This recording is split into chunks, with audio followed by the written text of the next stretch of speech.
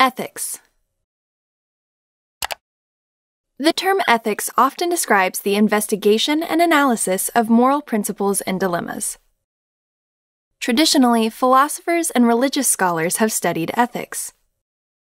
More recently, scholars from various disciplines have entered the field, creating new approaches to the study of ethics, such as behavioral ethics and applied ethics.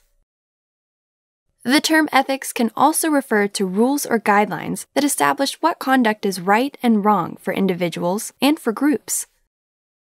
For example, codes of conduct express relevant ethical standards for many professions, such as medicine, law, journalism, and accounting.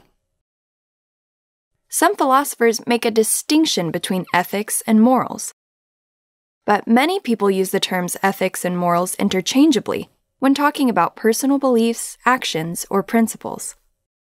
For example, it's common to say, "My ethics prevent me from cheating."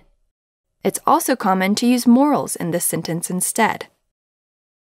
So, whether we use the term ethics to refer to our personal beliefs or rules of conduct, or the study of moral philosophy, ethics provides a framework for understanding and interpreting right and wrong in society.